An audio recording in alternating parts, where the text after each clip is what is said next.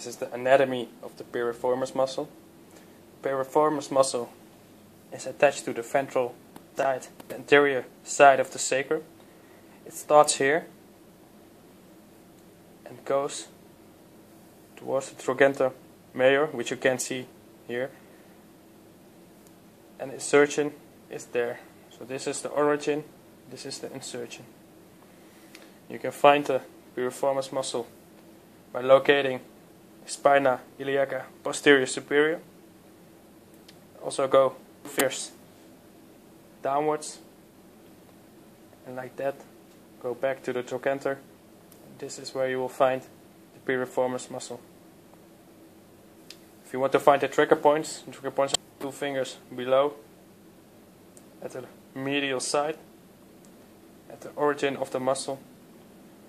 In the middle you don't want to push because there's the sciatic nerve. And at the major, at the lateral side, there also should be trigger points. So if you want to treat the piriformis with trigger points, you have to push medial side and the lateral side.